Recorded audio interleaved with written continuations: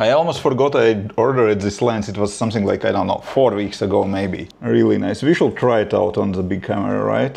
That's 35 millimeters, quite tight. We can go wider. That's like that. I can go so wide on this 16 to 35 millimeters lens. And this is the same shot, the same distance from camera, same room. Now you can see that we have another desk here. We have gaming corner, reading corner there. And yeah, tiny desk behind me. Yeah, and that's me like in vlogging situations. The thing is, you can see much more kind of around me. Okay, better, we're getting some sky back. Okay, here we are.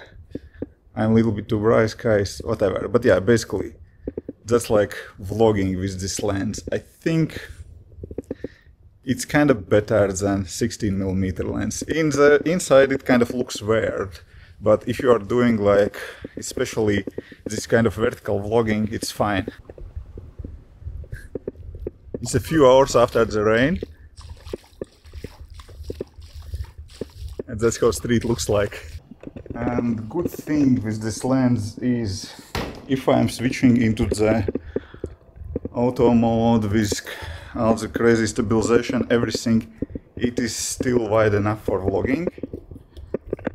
What the end? Actually, it's nice. On tripod, it was looking kind of crazy, but in this kind of vlogging mode, I can see myself vlogging with this lens, and it's very small and light, especially comparing with my 16 to 35. And that's how they look side by side. 10 millimeters, small and light, and this one 16 to 35. Yeah, you can do serious damage with this lens. It's twice as big and I think twice as heavy. So I'm keeping it and expect to see more videos recorded on that lens. See you tomorrow. Bye.